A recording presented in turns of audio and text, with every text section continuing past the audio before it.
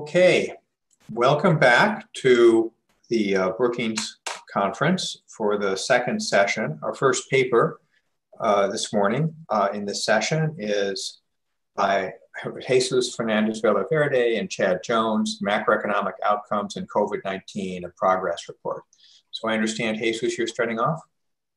I think I'm actually starting off, but you can hear me? Okay. Yeah, good. Great. So this paper is Macroeconomic Outcomes in COVID-19, a Progress Report.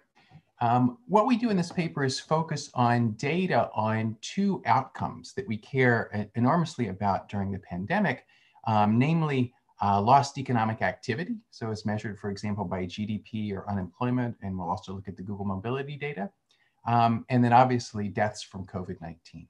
So we're going to look at data on these two key outcomes across countries, key international cities, and also US states. And then also over time, we'll look at dynamics and see what lessons we can draw out. And I guess if I had to summarize it in one key lesson, I think one of the key things we learn is that there are a heterogeneous set of places, Seoul, Tokyo, Germany, and Norway, that have good performance on both of these dimensions. And we should look particularly closely at what those places have done to figure out how to get these good outcomes in future pandemics. Okay, so to start, let me show you the COVID death outcome that you're all familiar with, but I think it's helpful to put it in context. Throughout the paper, we're going to look at deaths per million people. And what you see when you look at the data is just an enormous, tremendous amount of heterogeneity. I didn't put Taiwan on this chart, but Taiwan has fewer than 1 death per million. New York City has 2,800 deaths per million. So, 2,800-fold difference. If we look at Seoul in New York City or Tokyo in New York City, these are both key global densely populated cities. And one of the messages from this heterogeneity is that density is not destiny, right? You can have densely populated cities with global contacts, and they can have very, very different outcomes in terms of COVID deaths. And then you can look at every place in between. Germany, 100 deaths per million. The Bay Area and San Francisco, 200 deaths per million. Mississippi, 800. Miami and Philadelphia, 1,000. Madrid and Stockholm, 1,400. And then again up to New York with 2,800.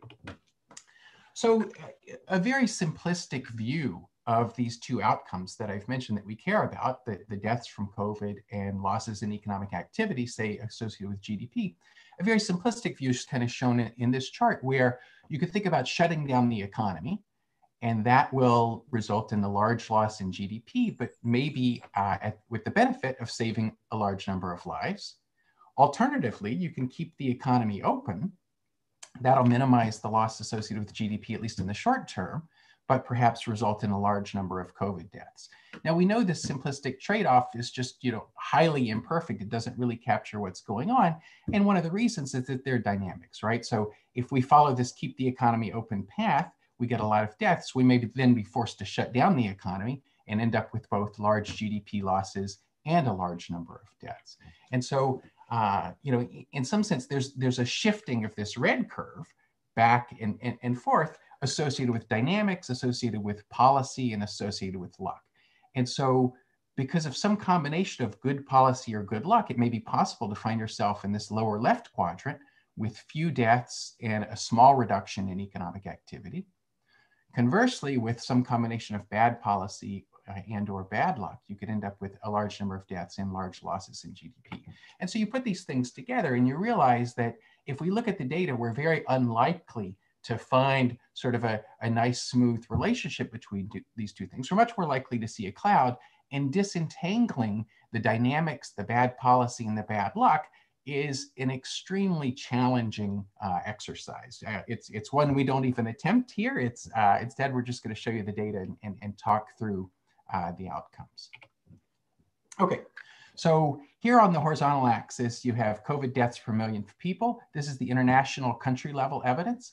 On the vertical axis, I've got the GDP loss. And just to give you a sense of how to measure the GDP loss, here's the United States.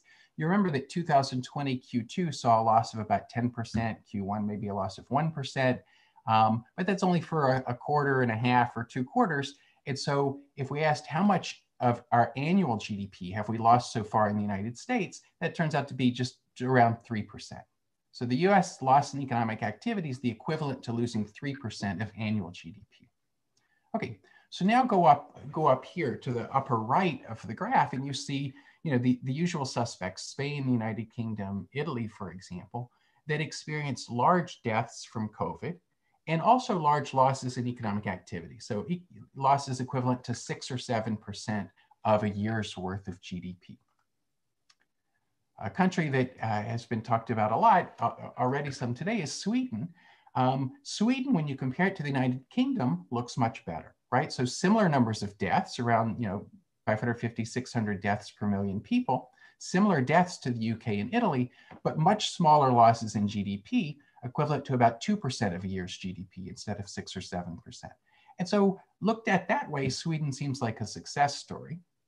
On the other hand, it's very important to come over here to the lower left corner of the graph, where we see a remarkably large number of countries concentrated, including Norway, Korea, Taiwan, Japan, Denmark, and Germany, where Norway is a natural comparison to Sweden. And when you compare Sweden to the UK, they look great. When you compare Sweden to Norway, it looks like much, much less successful. Norway has a similar loss in GDP, around 2% of a year's worth of GDP, but with 50 deaths per million people instead of 500 deaths per million people. And so one takeaway from this graph already is that there are a large number of countries in this lower left quadrant that experienced good outcomes on both dimensions. For the state level evidence, our economic activity measure is excess unemployment. And so let me highlight California here in New York State. Right, both California and New York State experienced similar losses in economic activity as measured by excess unemployment. And the way to read this graph is it's as if California and New York have had unemployment rates that are 4.5 percentage points above normal for an entire year. Okay, that's the amount of excess unemployment they've experienced. And it's similar numbers. Both states were hit very early by the coronavirus. Both states shut down early, and both states have lost a lot of economic activity. On the other hand, you look at the death outcomes, and they really are strikingly different. 1,700 deaths in New York per million people versus 300 deaths per million people in California. Again, if you look at the lower left quadrant here, there are a lot of states in this, but it starts to make you wonder about the role of luck versus policy. So that's a theme I'll come back to. Okay, the GDP unemployment data are great, but they have obvious drawbacks. Namely, they're released with a substantial lag. And so we also turn to the Google Mobility Reports data. We're going to use the retail and restaurants component. And there's a pretty good correlation with the GDP loss in the excess unemployment numbers I've already showed you. So we think these data are a useful measure of economic activity. They have the huge advantage that they're available, at a daily frequency, updated quite frequently, and at an enormous geographical disaggregation. So you could see Seoul and Stockholm and Tokyo, which had much smaller sort of shutdowns in economic activity, losses in economic activity, relative to Lombardy, Paris, Madrid, New York, and London. We could look across states, and you see, New York and California, Florida and Arizona, Texas, DC. This other gray line is Hawaii. And then, the Google mobility data, as you've appreciated, is just great for the sort of subtleties you could capture. And so, this bump up here in early August is the Sturgis motorcycle rally, Harley Davidson rally in South Dakota. So there's a lot to be learned from this mobility data. Here's a parallel graph using the mobility data. So cumulative reduced activity at an annual basis. For the countries, you can see this graph looks very much like the GDP graph I just showed you, sort of confirming that this high correlation between Google mobility data and GDP gives us a similar message. A nice thing we can do with the mobility data, though, is look at the cities. So key global cities around the world. And we saw New York State and California. You can also look at New York City versus the San Francisco Bay Area. And there, the difference is even more striking. Again, similar losses in economic activity, but radically different mortality outcomes. So the Bay Area's lost 200 deaths versus 2,800 deaths per million in New York City. But again, there are these sort of key global cities. Seoul, struck early by the pandemic, and yet has had much, much better economic outcomes and death outcomes, even than California. And so the Bay Area looks good. The Bay Area is kind of the parallel of Sweden and the other side. The Bay Area looks good compared to New York City, but we have lost a lot of economic activity, and perhaps learning from Tokyo and Seoul and Germany and Norway, we could have done even better. In the next few minutes, let me focus in on another advantage of the Google mobility data, which it allows us to look at dynamics. So horizontal axis is the same one you've seen, only now on a ratio scale to make it easier to read. The vertical axis, this is monthly data now. So this is just the monthly Google mobility report, how much activity was reduced each month. And look at the green, that's the UK. So this is March and then April. So April is kind of the peak loss in Google activity across many, many regions, states, countries, and cities. May, June, July, August, and then September is in blue and has the country or city name after it. So what you can see here is that the pandemic hit, deaths increased rapidly, and then deaths kind of stabilized. And as deaths stabilize, economic activity starts to resume. And you can see in Norway or Germany or Italy or Sweden, they're at 10% reduced activity in September rather than 40 or 50 or 60 or 70. Bunch of other countries. Let me just highlight India and Mexico in this graph. India's in green, and you can see, first of all, a lot of countries have this sort of vertical movement as death stabilized, but not India and Mexico. India's still moving to the right. Mexico in purple is just moving to the right. And interestingly, as these countries move to the right, they're moving down. So they're not shutting down economic activity. Instead, economic activity is resuming as the number of deaths continue to rise in Mexico and India. And that's an interesting dimension to the crisis. Let me skip this global cities to focus on a few other cities. San Francisco Bay Area, Los Angeles, Miami, and Houston are kind of like India and Mexico in the sense that they're still moving to the right. You're not seeing this vertical move that you see, say, in Chicago or Boston or New York or Philadelphia or other places. They continue to move to the right. And then finally, let me highlight some states. Again, the state level evidence from the Google mobility reports, same thing. It's stabilized in many places, not quite in Washington, not quite in California. And then a few other states where we've seen, again, this sort of continued increase in deaths. So Florida and Arizona lie on top of each other here. If you see the vertical axis is changing, so it might have been better to keep that the same, the activity levels are lower, or the reductions are lower. So activity is even higher in Florida and Arizona, Texas and Georgia, Alabama. And then finally, Montana and South Dakota are interesting states to look at. Again, in April, everyone shut down quite considerably in terms of activity, but resumed quite quickly in Montana and South Dakota. And you've seen deaths continue to increase. And South Dakota is an interesting contrast with the Bay Area.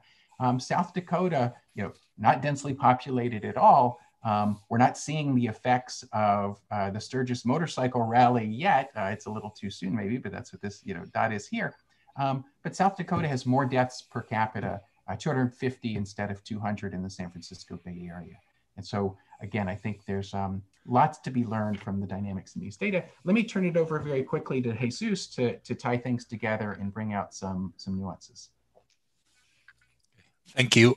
So the evidence to date can be summarized in this figure where we have the 4 quadrants created by the Cartesian product of 2 variables, COVID death and GDP losses. As Chad explained before, in the upper right quadrant, we have New York City, Lombardy, Madrid, etc., with high COVID mortality and GDP losses. Below them, we have Sweden, with a moderate GDP loss but high COVID deaths. In the opposite quadrant, we have California, with high GDP losses and low COVID deaths. And finally, we see a number of regions from Germany, Norway, Taiwan, Kentucky, Montana, with low COVID deaths and moderate GDP losses. And probably the most important lessons for us from this paper is how many observations we have in this lower left quadrant. Our current reading of the evidence is that luck may have played a role, but the heterogeneity that exists in this quadrant suggests that there must be something more than just luck. We have places like Seoul and Tokyo that are large, immensely dense cities, and we also have Montana and Norway that are low density locations. We have countries like Taiwan and South Korea that had been scared in the past because of SARS and MERS, and we have countries like Germany and Norway that had not been touched by previous scarce health epidemics. And yet, all these countries seem to have been doing much better than their neighbors. Norway seems to have done much better than Sweden. Germany has seemed to be done much better than the United Kingdom or France. And while the evidence is still not fully settled, and as you probably know, right now, Europe is starting to go through a very, very serious second wave with countries like France and Spain back in a very tight spot. And hence, where each country may end up in 6 months is still something that remains to be seen. At least our reading of the evidence is that we want to spend a lot of time thinking about what Germany, what Norway, what Taiwan may have done right to stay in that lower quadrant instead of falling in any of the other 3 places. That's it. We finished right on time, I think.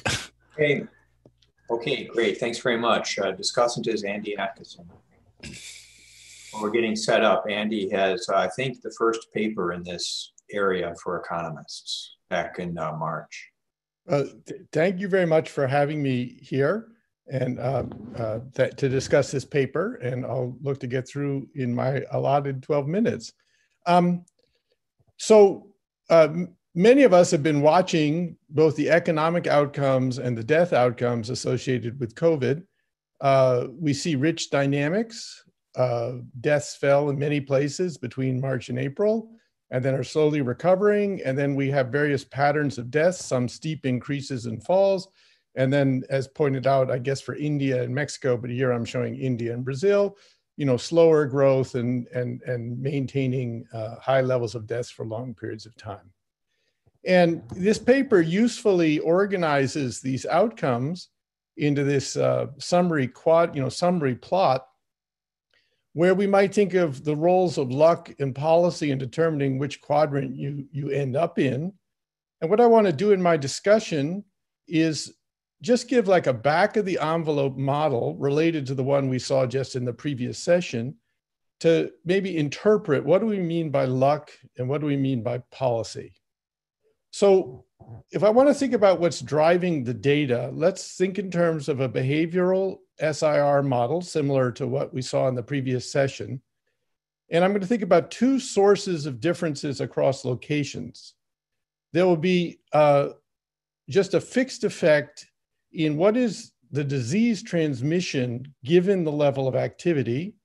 And we'll see that is something, it could be determined by the disease itself. It could be determined by density, cultural practices, do you bow versus shake hands? Who knows what? Do you ride on the subway? There's been a lot of things discussed.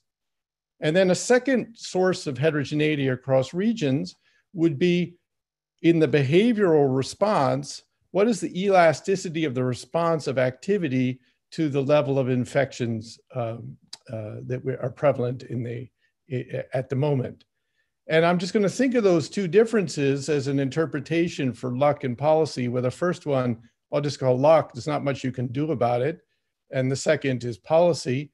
And I picked a behavioral SIR model just because it's going to be consistent with key facts we've seen about COVID worldwide. I documented work with Karen Kopecki and Tao Jia that we saw initially high and highly dispersed reproduction numbers across locations in the world right at the start of the epidemic. And then quite rapidly, those reproduction numbers fell essentially everywhere, down near, close to 1, and have stayed there since. So the model that I write down is taken Gianluca Violante, I think used it in a previous discussion. The equations on the left-hand side are the standard equations for an SIR model. And what augments the model to make it behavioral is on the right-hand side. I have 2 equations. Y is the level of activity, and beta IT is the transmission rate. So this gives a function that says higher activity will result in faster transmission of the disease, but there's this fixed effect beta bar I that might differ across regions. So that shifts the transmission rate given the level of activity. And the second equation that in the behavioral model is the behavioral part, given the level of infections, capital IT, how does fear or policy responses or whatever get people to reduce their activity? Why? And we're going to think of that elasticity, sigma I, as potentially differing across locations. So that could be, the political differences that were highlighted in the previous session affecting the endogenous responses of individuals, or it could be how aggressively authorities respond in terms of lockdowns to the disease state. And so what I'm going to do is 2 experiments. I'm going to just have 3 stylized regions. The first thing I'm going to vary is the beta bar term. The second thing I'm going to vary is the sigma I term. And so first I'm varying the beta bar. What is transmission given activity? And so I simulate the model for 180 days. We get a decline in activity early on and a slow recovery, a spike in daily deaths and a fall. In the lower left quadrant, we see the effective reproduction number start at initially dispersed levels and then fall close to 1 for the remainder of the time. And in the lower white quadrant, I just did that dynamics graph that they showed, that Jesus and Chad showed previously, but I guess with log cumulative deaths on the x-axis. But the key takeaway from this experiment is that if you look at the cumulative loss of life and the cumulative loss of activity over 180 days, you get a very nice upward sloping line. There's a region up here that has a lot of death and a lot of lost activity, and a region down here that has very little death and very little lost activity. And in the model, that's chalked up to this fixed effect that just says, in your region, a given level of activity translates into a higher infection rate. So in the second experiment, where I make instead the elasticity vary, we again see these early declines in activity and recovery, different shapes of the deaths across the regions. The fall in the effective reproduction number happens again, the dynamic patterns that we saw before. But now the slope of the line goes the other way. So we have a region that is not very responsive, and it gets a lot of deaths, but less lost activity, and a region up here that is very responsive, and it has fewer deaths and significantly more lost activity. And so it's natural, if you think about it, that you could combine these 2 sources of heterogeneity, and you could get a cloud. I guess this is an older version of the graph that was shown, where we have on the x-axis the COVID deaths per million people and some measure of cumulative lost activity on the y-axis. And let's think about Sweden, which everybody likes to talk about. As pointed out, Sweden looks quite bad relative to the United Kingdom, and Sweden looks, it looks quite good relative to the United Kingdom, and it looks quite bad relative to some of its neighbors. I'm not going to focus on the names, but let's think about, well, actually, in this case, I will. Let's think about how could we tell how much of this is luck versus policy. So a hint, I think, comes from the data on daily deaths. If we look at, this is a plot that shows new deaths per day on a logarithmic scale. It's actually a 7-day moving average for these 6 countries that we mentioned. And if you look carefully at this plot, the UK and Sweden seem to have in common that the increase in deaths was very steep early on in compared to these other countries. You can't quite see in the beginning here, but you might estimate a basic reproduction number before policy kicks in that's higher for the UK and Sweden than it is for these other countries. And then how fast this death rate comes down would have to do with the elasticity of the response. So let me just give a caveat. This is not an estimation. This is something I made up. But here's some parameter values that I'm going to call this dot Sweden. The UK, and it has a high, what I call a basic reproduction number, how the epidemic's going to grow right at the beginning. Sweden down here has a little bit lower than the UK, but the UK has a higher elasticity than Sweden. And this gives us, this thing that the UK has essentially much more lost activity for the same number of deaths as Sweden. And then over here, we have these a representative of these countries in the lower left-hand side that they benefited from having a lower effective reproduction number. The hint at that is that they had a lower growth rate of new deaths right at the beginning of the epidemic. And then they have the UK's elasticity. And so we see Sweden has essentially the same GDP loss or activity loss and many more deaths than them. So on the basis of this, I haven't done it. This would be related to what went on in the previous session. You could do counterfactuals and say, what if Sweden had Denmark's, beta bar I, or what if Sweden had the UK's elasticity? You could do a lot of different counterfactuals.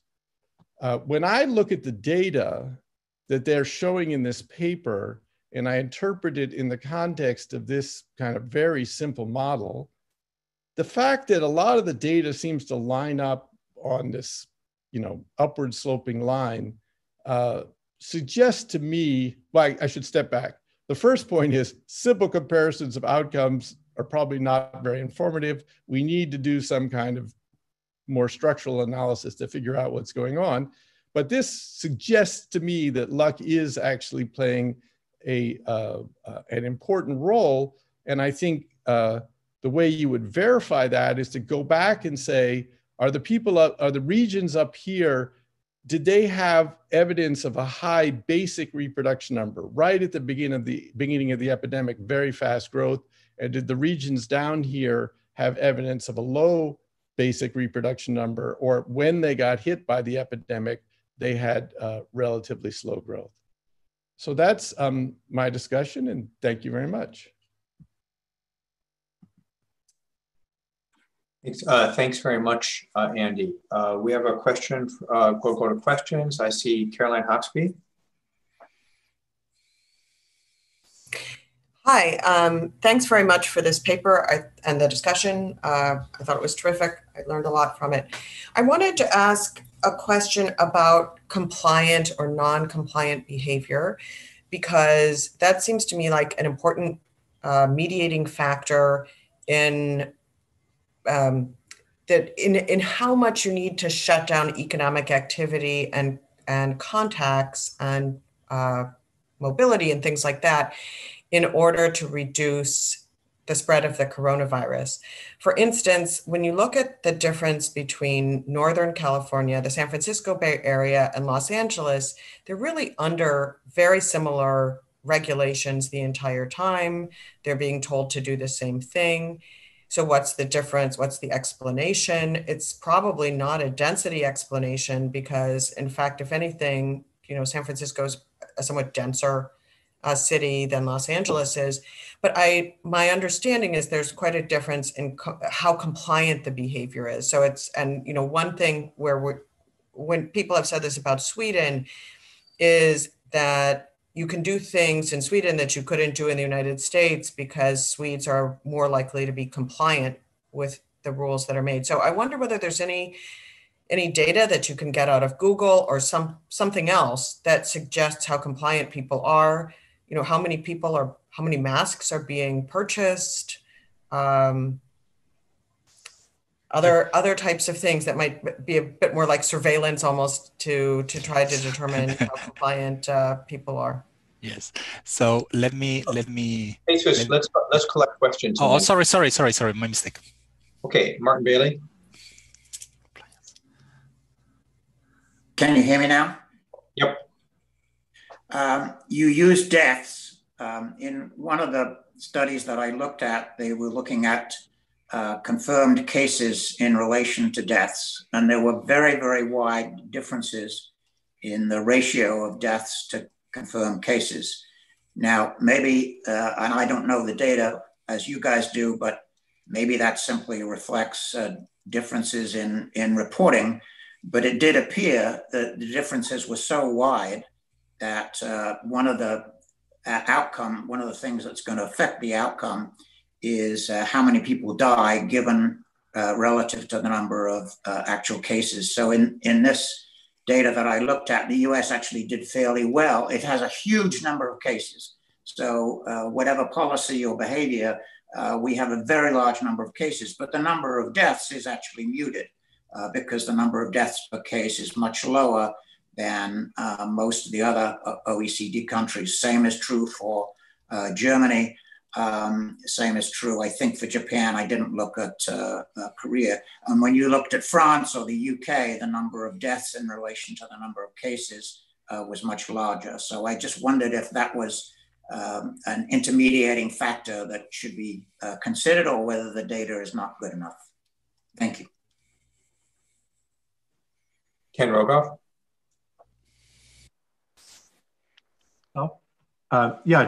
Just one question and a comment. So the question simply, to what extent are their outcomes very heavily affected by nursing home protocols, which seem to be a huge issue in looking at variation in the United States, or even the commonness of nursing homes, which they don't have so much in developing economies, which has been held out as one reason it didn't spread as fast.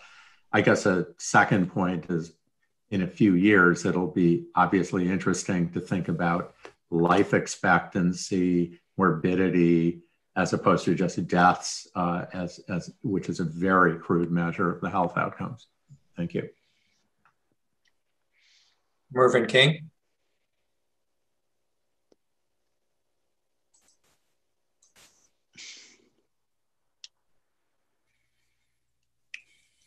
The data discussed so far are for COVID-19 deaths.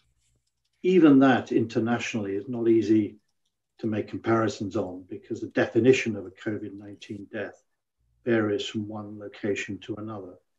And that's why a number of people have looked at excess deaths relative to, say, a 5-year moving average, monthly excess deaths. That has one advantage, which is you can look at the period before COVID. And what is very interesting is that countries which had low excess deaths in 2019 had higher excess deaths in 2020, which we now attribute to COVID-19. And that's a particular factor that singles out Sweden and the UK, in addition, I think, to the nursing home point that was made. But it's also highly relevant to a comparison between Sweden and Norway, because one of the big differences between those two countries was that Norway had a lot of deaths in 2019 relative to their expected number. Sweden had fewer. And so Sweden caught up in 2020 when COVID-19 hit. And I think this is very relevant to Andy's point of interpreting what's happened in terms of luck. It's not so, luck in quotes can also refer to the starting point and the prevalence of countries in terms of their vulnerability to an epidemic of an infectious disease, as opposed to just policy issues. Now, it'll be a long time before we know the answer to it, but I think there's some merit in looking also at excess deaths, because that enables you to look at the period before COVID-19 and not just what's happened this year. But they were excellent presentation and an excellent discussion too. Thanks. Jason Furman? It's a great paper and discussion. I have a mental model that makes sense of some of the lack of correlation and wanted to see what you think of it, which is economic performance is a function of two things. One is when there's more virus, that's worse for your economy. The second is when you're more averse to the virus, you take bigger steps for any given amount of virus, and that is also worse for your economy. So you look at a place like New Zealand, they should be reaping huge benefits from how little virus they have, But when they get just a few cases, they start to do pretty extensive shutdowns. And that something like that might explain why over the summer, when Arizona, California, Florida were spiking in terms of the virus, economic activity there was just the same as it was in Connecticut, Maine, and Vermont, because those states were less averse to the virus than the northeastern states were. So do we think there's some like underlying parameter there that some places do more, some places do less in response to the same amount that's inversely correlated with the virus, and that's why you sort of cancel out and don't see a strong relationship between how much virus and your economic performance? Thanks, Bob Hall.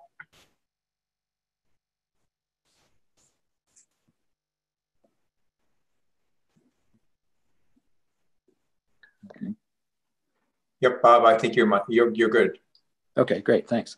In terms of randomness, there's been an interesting speculation on the relationship of COVID to tuberculosis, which is negative.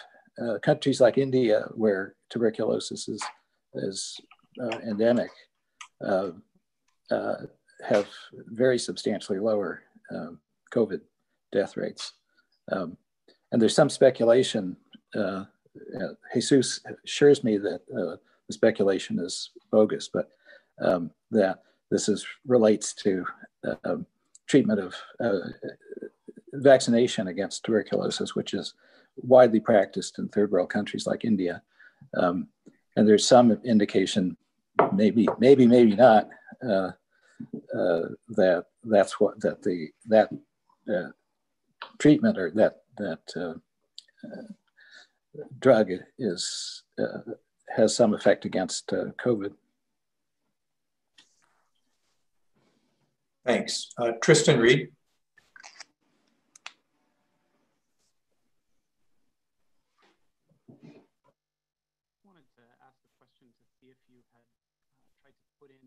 Okay, Tristan, you should be up. Hello? Can you hear me? Tristan? Okay, can't get any audio. We're going to move on to Elaine Buckberg.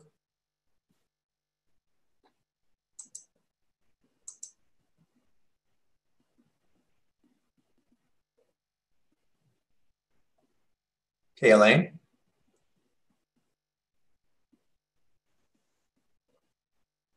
Can you hear me now? Yep, you're good. Wonderful. Thanks for this great paper. I saw Jesus's comment that trust in government didn't work well, but I wonder if part of the question is actually more willingness to behave in the interest of the common good versus individualism. And one way to get at this, at least for some countries, might be looking at some fiscal variables in terms of size of government budget or size of transfers. Although that might not work as well for some Asian countries, which of course have this historical behavior of wearing masks to protect others. But you might go down that alley. Okay, Tristan, are you online? Can you hear me now? Yeah, now you're good. Okay, great, thank you. So in my paper at the last Brookings panel with Penny Goldberg, we did some of these cross-country regressions as well and found a lot of explanatory power of health covariates, the age distribution, obesity, and then actually population density. So I wondered if you'd throw those in and maybe, that's a few ways to at least project luck onto a few observables and see how much you can account for with that. Thanks. Yeah, I'll endorse that. That's a terrific suggestion. Let me make, I don't see any more hands, so let me just make one comment myself. I think this paper and the previous one both, I'm going to step back to a higher level comment here. This paper and the previous one focused on lost economic output versus lives in one way or another. Either it's through shutdowns, mandated in local areas, or here, we're just thinking about that chart that you have. I think that's a reasonable framing for much of what happened in March and maybe in April. I think that starting in May and certainly where we are right now, we know that there's much more going on. And this gets at the point Mervyn King raised one of them, I believe it was, which is thinking about protections for the elderly, although maybe that was somebody else who raised that. But there's many, many, many other rich dimensions in which the virus can be contained at the same time as really not impacting the economy. So masks is an obvious one. Testing and quarantine is another obvious one. But it seems to me that if we think about what the lessons are from these papers going forward, the focusing on actually adhering and doing the things that are both good for deaths and good for the economy make a lot of sense. In every one of these papers, the preferences are such that people would rather live than die, and they'd rather work than not. And there are NPIs that go in that direction. And that's what we need to remember for policy. And if anything, here I'll editorialize, the tragedy is that we've decided that that's not the direction that we want to go. And we want to leave the local officials only with one option, which is not a terrific one. Okay, back to the authors. And you don't have to respond to that. That was just editorializing. Yes, don't worry. So first of all, also let me then return with a meta comment, if I may. Had I done this presentation 2 weeks ago, I would have leaned a little bit more towards luck. Having seen the second wave in Europe and having followed the second wave in Europe over the last 3 weeks in a lot of detail, it really strikes me that policy makes a huge difference. You are seeing countries like Italy versus Spain. Spain, the epidemic is again totally out of control. ICU units, beds in Madrid are over 100% capacity, again on September 23rd. ICU units in Milan are not. So, maybe what happened in San Francisco versus New York was due to bad luck back in February. What is happening in Milan versus Madrid right now is, I think, in my opinion, very clearly due to some policy decisions. And I think that if we can have a follow-up in 6 months, 1 year, some of these ideas will be much clearer. With respect, there were a lot of fantastic questions. For instance, the issue of excess debts came out. Chad and I have another paper where we do a little bit more of formal econometrics, and over there we actually use excess debts instead of measured debts by Johns Hopkins University.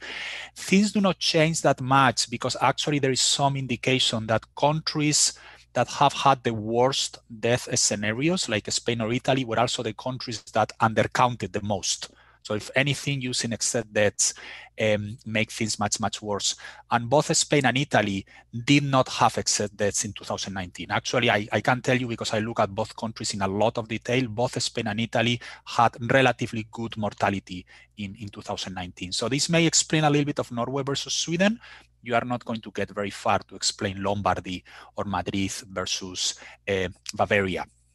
It will be great also to have good measures of compliance, social trust, etc. I think this is very important. And I think that as it has been pointed out, even in the US, you see states like Vermont or Maine that have done much better than other similar states. And I hope no one take offense that, if you have this very stereotypical view of people in Vermont and Maine being very well behaved and following the rules more than perhaps people in Philadelphia, if I might say so. And in that sense, it will be fantastic if maybe in 1 year or so we have a little bit of better measures of this type of compliance issues. There is some data on mask use. I'm not sure how much of this data we can believe. Maybe if we live in a totalitarian society like China, where everyone is recorded, we could actually check videos and measure things. But we have, I think, a graph about mask use in the paper, and we make a little bit of discussion about it. And also, finally, let me, because I don't want to run out of time, I fully agree with Ken and Jim comments about other outcomes, long-run health consequences, etc. And unfortunately, I will be the first to be able to say a little bit better about this. It's just too early. We just don't have any of those data. And this will be something that maybe in 5 years, when we do the Brookings 5-year retrospective on COVID, I will be able to give you a better answer. Chad, I don't know if you want to add something else.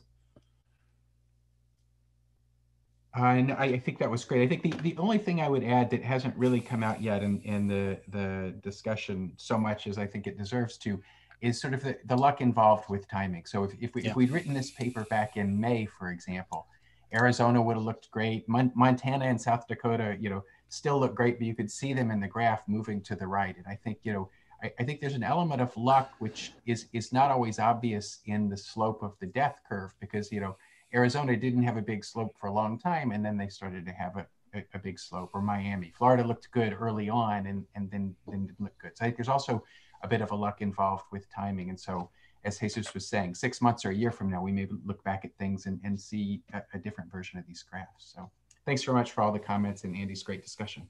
Okay, Andy, you get the last word, but it's got to be brief. Yes. Well, I guess a small thing in response to Jason Furman's question, I interpret the elasticity of the response of activity to infections as capturing what you were discussing with regard to New Zealand. Is this a very aggressive response to the disease state? But I think the broader question of luck versus policy and what Chad just said, I think one of the big lessons from the Spanish flu is that, some places were hit in the first wave hard and others not. And then other places were hit in the second wave hard, and sort of that element of luck and, density is not a good proxy. There's something else going on that's determining how you get hit, and disentangling that from policy is going to be hard. Thanks. Okay, thanks very much. Let's move on to the next paper. And Matt,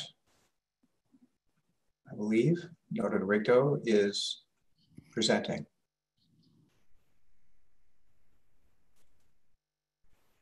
All right, is that on? Yep, yes, we don't see your slides.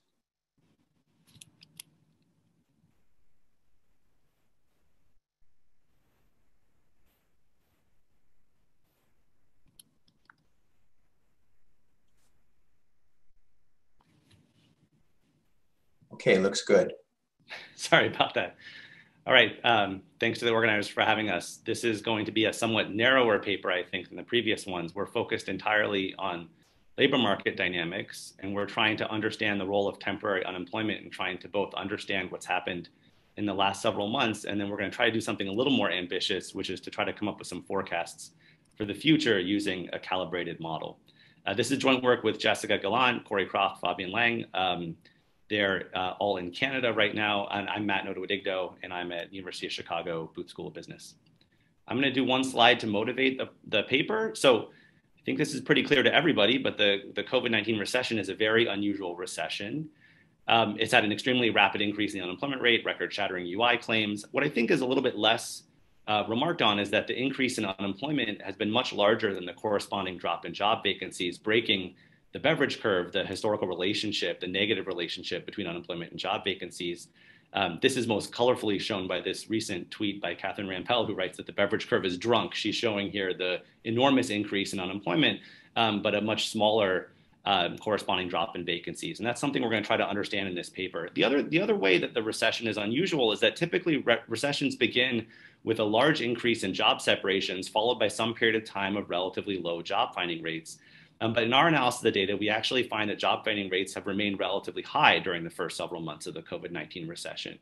And so the motivation I'm trying to give here is we want to see the extent to which temporary unemployment can account for some of the trends that we've been seeing. And I want to just define temporary unemployment right off the bat. These are workers who've been laid off, but believe that their unemployment is going to be temporary and that they'll be recalled to their former employer. So what we do in this paper is we develop a search and matching model building on some of our own prior work that distinguishes between temporary and permanent unemployment. And the key idea, which I think is pretty intuitive, is that if workers believe that their unemployment is temporary, then they're going to impose less congestion on the search and matching process. Basically, they'll be waiting instead of searching. And that might have implications for the job finding rates of other unemployed workers. We're going to develop that model, and then we're going to calibrate it using current population survey data. And all of the calibration is going to be using data prior to 2020, i.e. prior to the start of the pandemic in the United States. And then going back to the motivation, we're going to use the calibrated model to try to adjust the beverage curve and make sense of what's going on there. We're going to adjust based on the composition of the unemployed along a number of dimensions, including whether the unemployed are temporary or permanent, and also building on our previous work, whether they're short-term unemployed or long-term unemployed. And then I'm going to conclude by giving some forecasts of the unemployment rate over the next 18 months under different scenarios, i.e. different assumptions about the path of job vacancies, job separations, and the recall rate of the temporary unemployed. Okay, I want to just highlight a couple papers to give some background on where we're coming from. There were 2 Brookings papers by Ellsby et al. On the dynamics of recessions, both historical recessions as well as the Great Recession. I think these are good papers to compare to our work just to see how the Great Recession is different. And then we're building on our own work, Croft et al. Here, as well as Kruger, Kramer, Cho, which is another Brookings paper, in that we're going to have a search and matching model that we're going to write down. And the main distinction is that we're going to add temporary and permanent unemployment. And then finally, in terms of our data and measurement, the way that we think about the temporary unemployed, we're building on 2 recent papers by Forsyth et al. Okay, so our data is going to be 2 main sources: the current population survey data, that's monthly data, which we're going to use both the cross-sectional dimension and panel data. We're going to use that to measure labor market states, and we're going to use it to divide the temporary unemployed into 2 different groups. The waiting temporary unemployed, those are workers that we're going to assume are not actively searching. And then there's going to be a subgroup of the temporary unemployed who are actively searching, TA, and they're going to behave somewhat similar to the permanent unemployed in the model. Each month, we're going to measure stocks of each of these groups, and we're also going to measure month-to-month transition rates between these groups. We're going to combine the CPS data with job vacancies data from JOLTS, just as we've done in our previous work. The way that we measure the temporary unemployed is going to draw on these papers by Forsyth et al., as well as guidance from the BLS. And one thing I want to highlight off the bat is that we're going to include in the group of temporary unemployed workers who say they're employed but are absent for other reasons and unpaid. This matters for sort of capturing the early dynamics of the COVID recession. I've already described how we divide the temporary unemployed into the waiting and active temporary unemployed. And then we're going to estimate the month-to-month transition rates in the same way we've done in previous work, which is we're going to estimate them in a way to impose consistency across the measured stocks each month. And you can look to the paper for more details on how we do that. All right, I'm going to go through in just about a minute or so some motivating figures to understand why we wrote down the model the way we did. So everyone listening has seen the trends in unemployment rate. I'm now breaking out unemployed into permanent unemployed and temporary unemployed. And what you see is that during the Great Recession, most of the increase in unemployment was permanent, whereas in the COVID-19 recession, most of the increase in unemployment was due to temporary unemployment. That's what I'm showing you here. Vacancies dropped very rapidly during the Great Recession, and they dropped as well during the beginning of the COVID-19 recession. But what we found interesting is that they have begun to recover and actually have already recovered a lot of the initial drop. Job separations, that is people going from employment into unemployment, most job separations have been transitioning into temporary unemployment during the first several months of the COVID recession. And so as a result, the share of unemployed workers who are temporary unemployed spiked during the first few months of 2020, has remained relatively high. It's gone down slightly, but it's still much higher than any time in the last couple of decades. We also see job finding rates remaining relatively high in recent months, certainly higher overall than compared to the Great Recession. And a lot of this looks like a somewhat of a composition effect, is that temporary unemployed workers always historically have higher job finding rates than workers who've been permanently laid off. And if a lot of the unemployed are temporary unemployed, then just mechanically, you'd expect to see a higher overall job finding rate. That's our interpretation of the data here. Our model captures negative duration dependence. That's what really we got interested in this during the Great Recession, which is this idea that the longer workers are unemployed, the lower their job finding rates are. This figure shows that that's true in our data, both for permanent unemployed workers as well as those who are temporary unemployed. And that's going to be captured in our model because as workers remain unemployed longer, their job finding rates are going to decline according to functions fit to the data that I'm showing you here. That in our intuition was that this would lead to a kind of hysteresis where if the recession is prolonged, the longer workers are out of work, the lower job finding rates are going to be both for permanent and temporary unemployed workers. Here's one last motivating figure, which I think shows another way that this recession is unusual, which is that there are always temporary unemployed workers in recessions.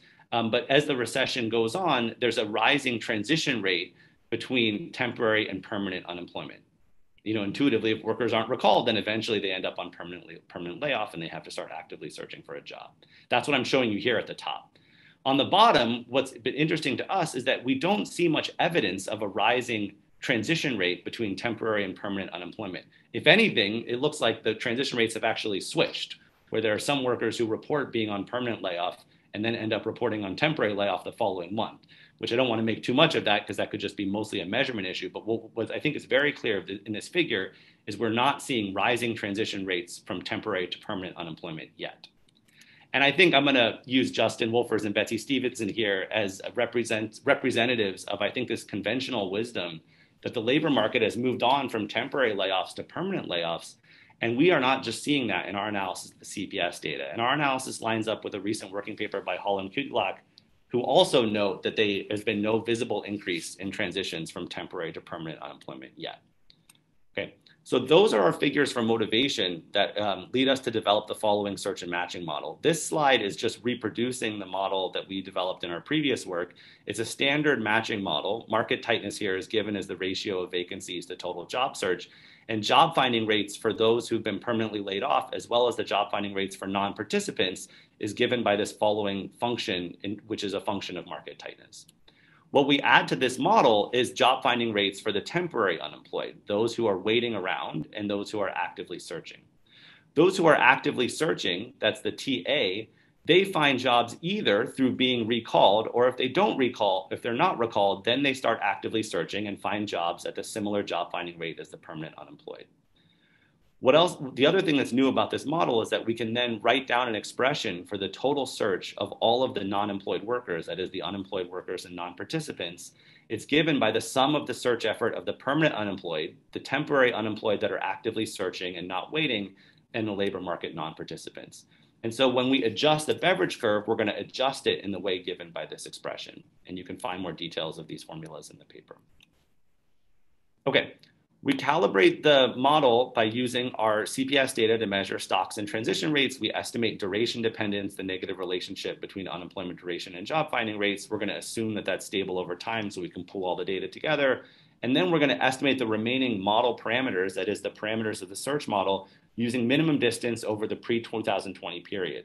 We're going to minimize the distance between job finding rates for each month, and that's all going to be done using pre-2020 data.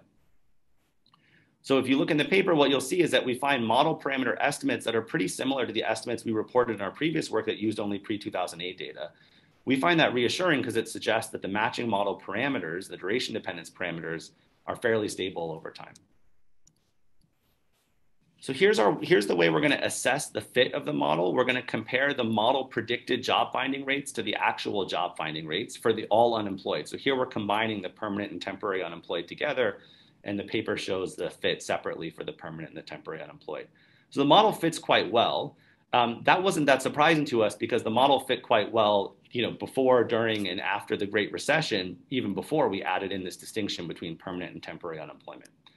What I think was more interesting to us is the model fits well out of sample all through 2020.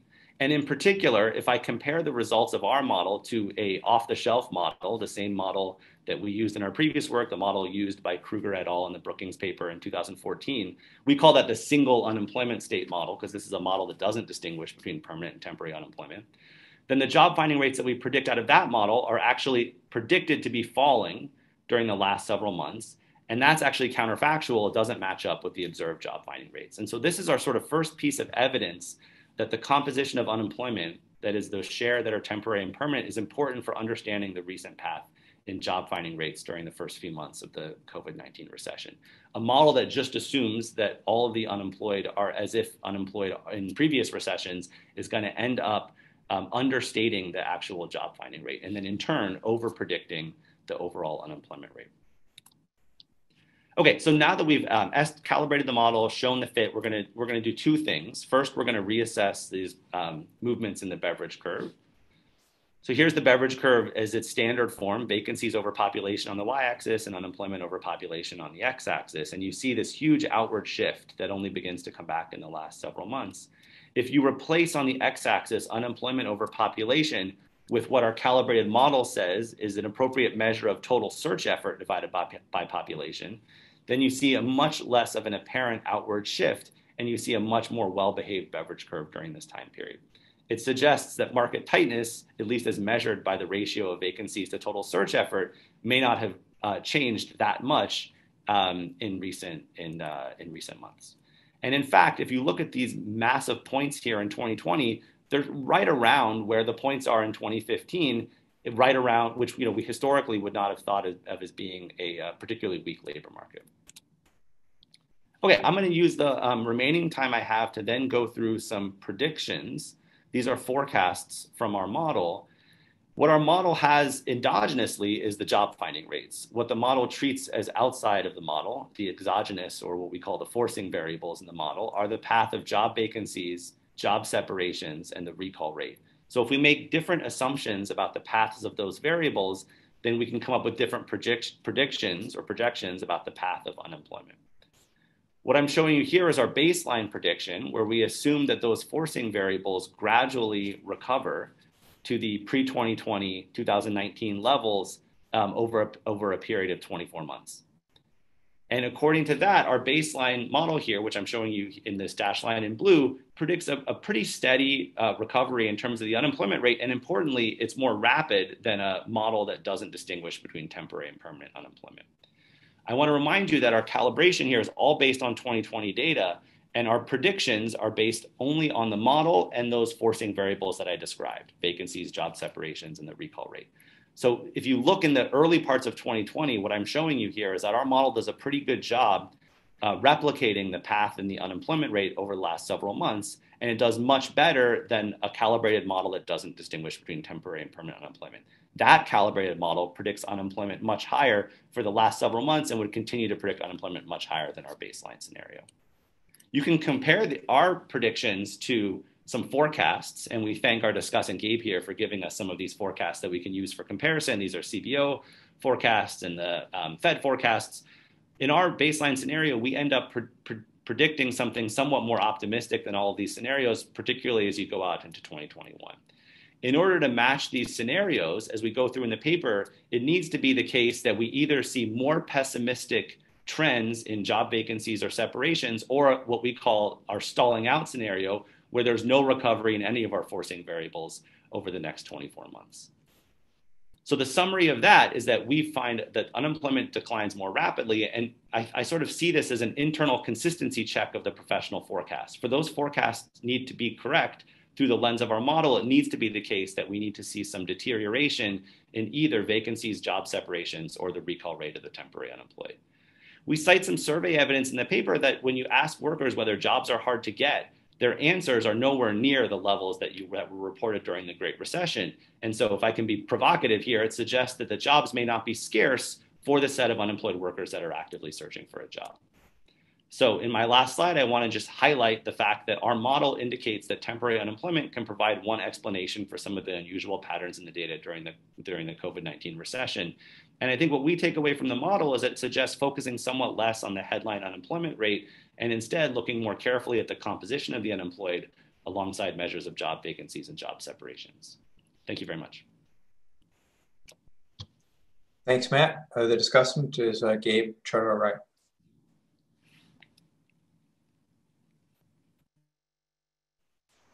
Okay. Jim, give me a thumbs up. You're good. Okay. Thanks a lot for inviting me to discuss this very interesting paper. GKLN, as I'm going to refer to the author team, provide a very nice summary of the COVID labor market to date and a somewhat optimistic forecast of the path forward. In my discussion, I'm going to play a bit of the skeptic's role and give some reasons to temper their optimism somewhat. To get there, I'll start with a brief overview of the COVID labor market, then I'm going to review the GKLN exercise, and finally present 3 key questions about the future of the recovery, where I think their forecast emits potentially adverse forces. So I'm going to start by laying out 4 crucial aspects of the COVID labor market to date. The first is that for all of its unusual features, the matching process has remained relatively stable once one conditions on the type of unemployment. And that is a key and important finding of this paper. The second is that there's been a historically high share of unemployed on temporary layoff who traditionally have high reemployment rates. The third is that separation rates into unemployment from employment have remained high even as the labor market has recovered. And the fourth is an implication of the previous, which is that there is an unusually high amount of churn. These figures are adapted from a recent paper of mine with John Coglianese that I'll refer to a couple of times in this discussion. I think they do a good job of sort of summarizing what's happened in terms of job finding and the importance of composition. So on the left panel, I plot the historical average reemployment hazard rates by type of unemployment, and then in the dots and squares, the hazard rates during the COVID recession. So you can see after falling in March and April, the overall reemployment hazard from unemployment, that's these black dots, has risen to a historically high level. At the same time, the reemployment hazard conditional on being on temporary layoff, that's these green circles, has actually been below its historical average. And if you look at all other types of unemployment, it's also been below its historical average. And in my paper with John, we split the others into the permanent quits and entrance components, and they all look sort of similar. Okay. So what's going on that each part is lower than the historical, but the overall is higher? It's all about the composition. On the right panel, I show the share of temporary layoffs among the total unemployed. It shot up to a historically high level and has remained somewhat high thereafter. Okay. So the punchline is the recovery of the past few months is entirely driven by the fact that there were a historically high share of temporary laid off individuals. You'll note that the temporary layoff share has, however, been declining, and I'll come back to that. The GKLN exercise is easy to describe. They write down a standard search and matching model that accounts for heterogeneity among the unemployed. And in particular, they allow for different job finding rates for those on temporary layoffs and not searching. I'm going to abuse notation a little bit. I'll call that UTW. Let me note that that's roughly 3/4 of all temporary layoffs who don't search. Okay. Then you have temporary layoffs who are searching, and those are going to be tracked by their duration of unemployment. And you have other unemployed who are also tracked by their duration of unemployment. The exogenous driving forces are the number of vacancies, the separations from employment to unemployment and into non-labor force, transitions among unemployment states and non-labor force, and also the recall rate for those who are on temporary layoff and waiting. So again, that roughly 3/4 of temporary layoffs have an exogenous recall rate. So the key endogenous outcome is the job finding rate of the searchers. And who are the searchers? They're the unemployed by duration, including those actively searching on temporary layoff and the non-labor force. The model fits the data well overall.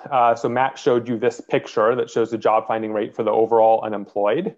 In the paper, they split it by the job finding rate for those who are permanent unemployed and those who are temporary unemployed. And remember, the permanent unemployed, these are all endogenous outcomes, and it does a pretty good job, although the levels are a little bit off in places. The really great fit is coming from the job finding rate of those who are temporary unemployed. But remember, this is somewhat by construction because 3/4 of these are waiting and therefore getting fit exogenously by construction. A maybe more generous way of saying that is it's clear from these figures that if you didn't recognize the importance of temporary layoffs, you would be off in your labor market analysis to date. And that really comes through in their paper. Okay. Now, the paper has some stark implications for the future. First, they project a much more rapid labor market recovery than most government or professional forecasters. And basically, this comes from temporary layoffs returning to work at a high rate and new separations out of employment continuing to decline. And I will say a point in their favor is that so far the professional forecasts have proven too pessimistic. So for example, last week, the Fed released a new SEP. The median had an unemployment rate in 2020 Q4 of 7.6%. That's down from 9.3% that was anticipated in June. Second, they foresee relatively less long-term unemployment given how high the unemployment rate went. And I'm going to dwell less on this aspect. I'll note that I agree with it fully. It's consistent with my work with John. And it really reflects just the high amount of churn in the COVID labor market so far. So that brings me to three key questions, the answers to which I think will determine whether their forecast going forward proves correct. The first concerns reemployment hazards of the temporary unemployed, the second, the separation rate, and the third, the general level of labor demand. Okay, so let me start with the recall rate. So as of the August employment report, there were 6.2 million individuals on temporary layoff, which comes to 3.8% of the labor force. The overall unemployment rate was 8.4%. So you can see how rapid reemployment of these individuals would generate a fast labor market recovery. I showed you earlier that the reemployment hazard from temporary layoff during COVID has been below its historical average. The GKLN baseline forecast that Matt showed assumes that this recall rate, again, this is the exogenous part of the recall rate applying to those who are waiting, rises back to its pre-COVID level over the next 24 months. And I'll note that that pre-COVID level was at a historical high. So these individuals under that scenario get reemployed relatively quickly. I'm now going to suggest the possibility that in fact the reemployment rate from temporary layoff could actually fall instead. Why might this occur? As the share of the unemployed on temporary layoff has declined, the average duration of unemployment for those still on temporary layoff has risen. So I show this in the left panel separately for those who are classified as waiting and those who are classified as searching.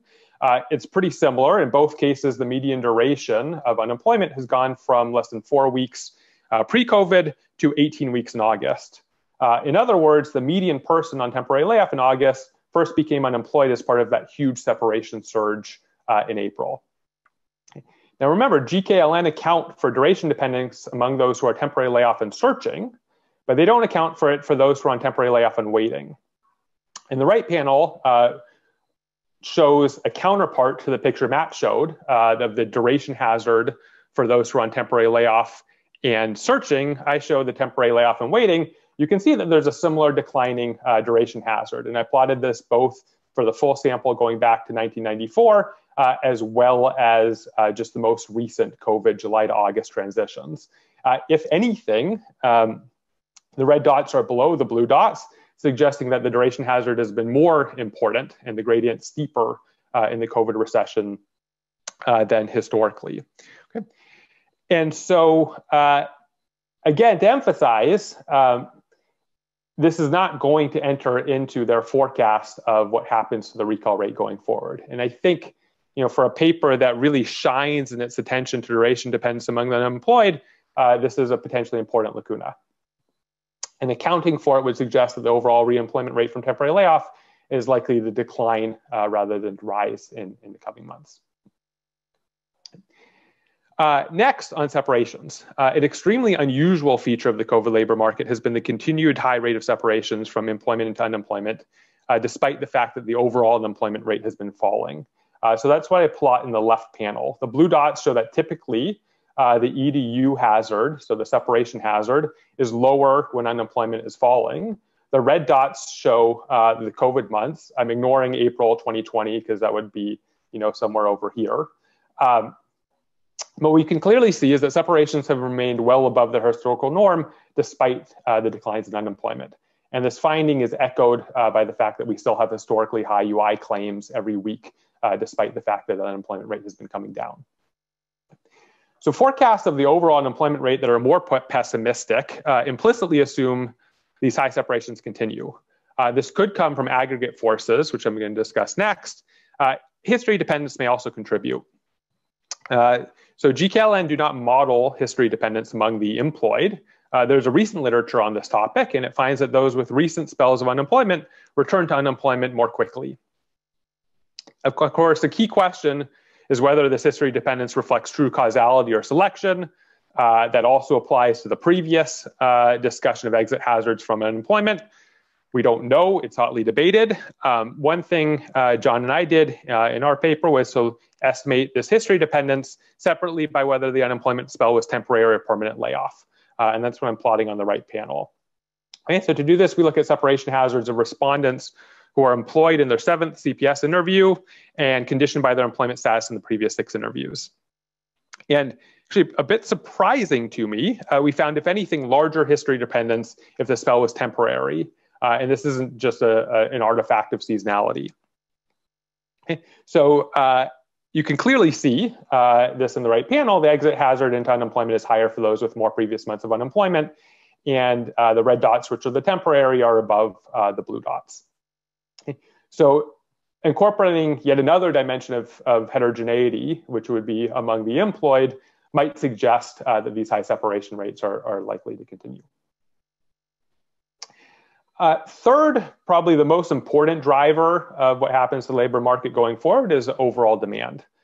And this is not a question this paper is particularly well suited to answer, since the driving forces, which are the recall rates, vacancies, new separations, all depend on the overall level of labor demand.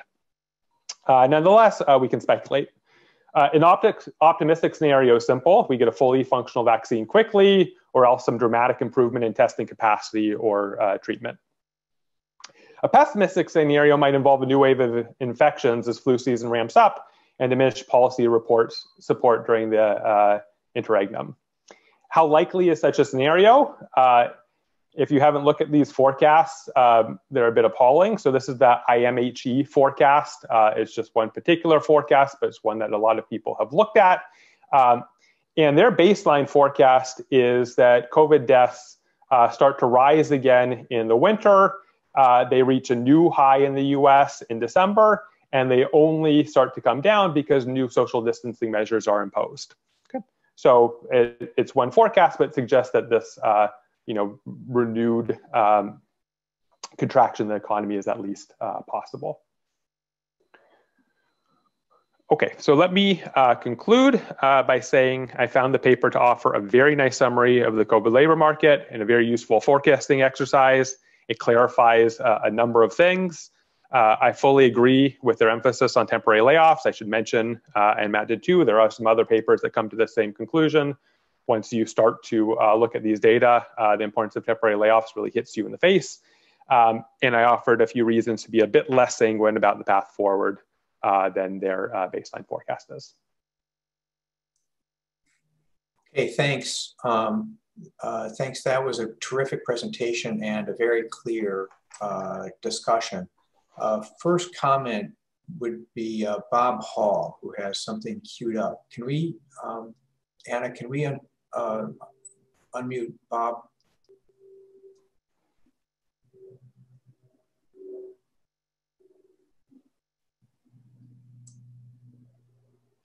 He's coming in.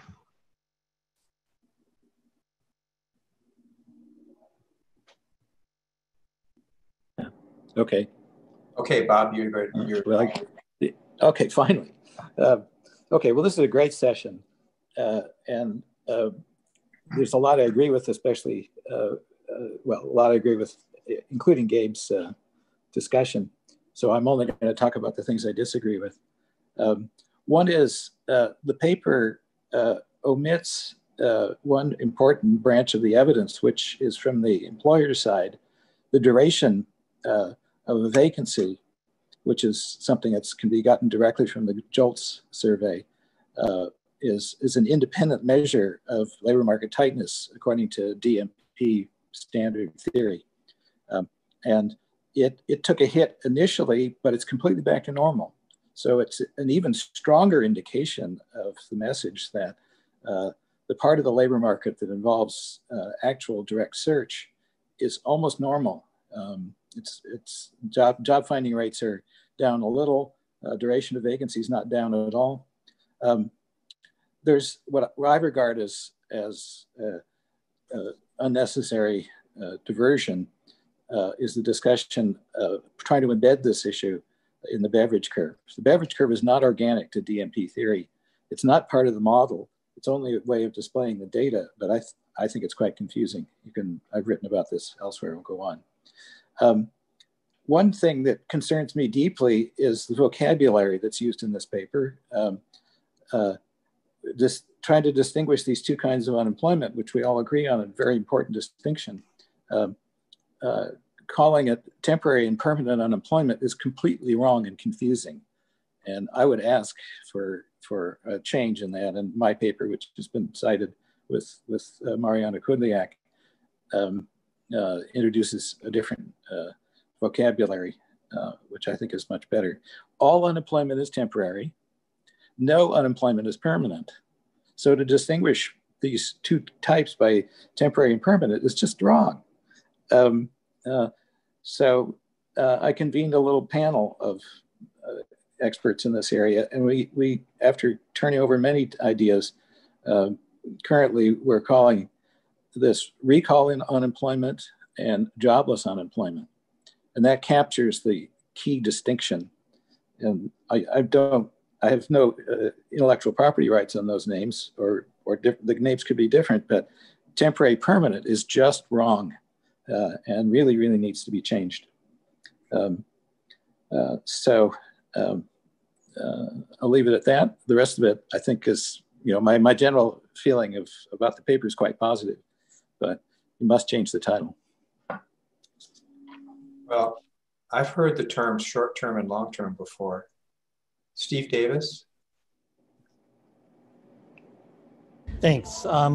Two comments. First, I want to endorse the view, and Bob just did it in one way, but in general, the labor market's a lot tighter than it appears from the headline.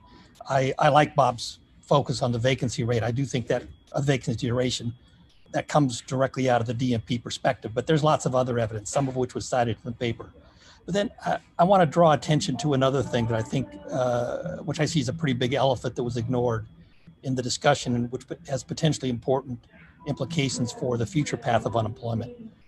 So if you look at monthly flows from employment to out of the labor force, there were an extra 6 million people who transitioned from employment to out of the labor force in April and May of this year, compared to, kind of looking at the baseline.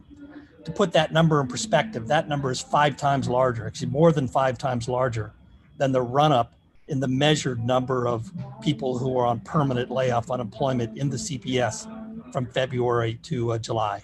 So it's a huge deal. And the last point to make, just in way of context, is nothing like this happened in the Great Recession. In the Great Recession, and historically, I don't think anything like that has happened in any post-war U.S. recession. So this is a very different phenomenon. Its magnitude is huge, and we need to think about what it means for unemployment going forward. So the obvious concern is what will happen when these folks, if they do flow back into the labor force and start looking for jobs again. Will they follow dynamics more like the people who expect to be recalled according to the CPS, or will they look more like the let's call it the jobless unemployed, to adopt Bob's suggested terminology? Unless I missed it, that the analytical framework just totally ignores this issue. And but if I'm wrong, please correct me. But I certainly didn't see how that gets captured, and it seems to me a first order concern, not so much for what's happened thus far, but as we go forward, and these people are drawn back into the labor force looking for jobs. What will it be like? What will that mean for labor market tightness? Thanks.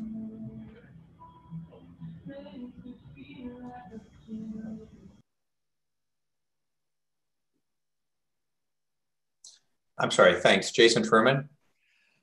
Thank you. I had 2 questions for the authors or the discussant. The first was, this recession had a substantial supply shock component to it that changed the way we could produce things. As a result, we've seen a shift to all sorts of ways of doing things without humans and with less contact. To the degree that that's persistent, how would that affect your model? Certainly not something that's captured, historically. As you calibrate it, how real do you think it is?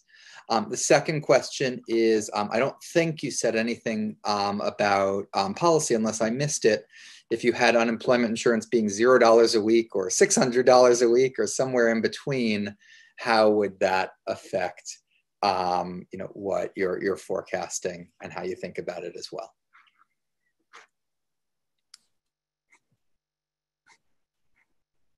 Okay, barring any other questions from the audience, we're back to the authors. Thank you. Thanks, Gabe, for the great discussion. I will reply in order. So I think Gabe makes a very good point on duration dependence for the temporary unemployed who are waiting. That is something that we could try to incorporate into the model. What I have now is in appendix figures A53 and A54. If you go to that, you'll see that we have a scenario where the job finding rates of the temporary waiting fall by about 1/3. That's basically, I think, in the ballpark of what you'd see through the duration dependence. And you see that you do have a slower recovery, but it still is relatively optimistic compared to the forecasts. What seems to matter more is actually what happens with job separations rather than vacancies and the recall rate, assuming the recall rate doesn't crash all the way down to zero. As for Bob Hall's comment, we are not wedded to this terminology. We don't like it either. So we will think about using recall and jobless unemployment instead. For Steve Davis's comment, so we allow for transitions between employment and non-participation, as well as between non-participation and unemployment. We don't have micro foundations for what generates those, but it's part of the forecasts. So what we do have going on in the model is a big flow into non-participation. And what we're also seeing in the data are meaningful flows from non-participation into both temporary and permanent unemployment. That in turn leads to congestion. So that force is there. But of course, we're assuming that the people who flow from non-participation into unemployment are going to behave like the people who were in those states in the past. And I totally agree that that's important, and there's more that we should do there. For Jason's comment on policy, we don't have a lot directly to say about policy at this point, except to the extent that UI policy is affecting, say, the decision of temporary unemployed workers to wait versus actively searching. That would be something that at least I think our team is pretty interested in studying in more detail. One hypothesis that I have, for example, is that one reason why so many temporary unemployed were willing to wait is perhaps because of the income support they had during the substantial extension of UI. I will turn it over to Gabe for the last word. I will make two quick comments. On terminology, I never want to get into disagreements with Bob. I do think, as long as we're measuring this in a survey, the CPS, that has a term called temporary layoff, I don't see why we would want to adopt a different term from that. It seems like having two terms for the same thing might be more confusing, and they're pretty stuck to their terminology. Second, briefly to Jason's sort of question on the supply shock component. And I think one way to think about that is, there's always some churn. There may be more now. But one interpretation of the declining hazard rate for those, say, on temporary layoff is it's partly a selection effect, and you're finding the people who are in industries that just aren't going to come back. And so I think that interpretation of the declining hazard speaks a little bit to that aspect. Okay, great. Thanks very much. We are going to, so we're going to end this session at 1:10. We have some breakout sessions for lunch. I am actually going to get my lunch and eat it in a breakout session. And I would encourage you to, if you're in a time zone for which that makes sense. If you are in the Zoom participant group, you should have just received a few minutes ago an email from Anna Dawson at Brookings that has the links. So the first session, the monetary actions and business dynamic ones, the papers that are relevant to that are the Hanson, Hubbard, and Greenwood session papers, epidemiology and the economy, that would be Arnon and Fernandez-Villaverdes, Fernandez-Villaverdes and Jones. And then the labor markets and fiscal policy, that'd be the Gallant, Auerbach, and Ilsecki papers. Okay, so see you in a few minutes. And if you're in the webinar version of this, then we'll see you back at 1:55 sharp. Thanks for watching. Be sure to like and subscribe for more videos from Brookings.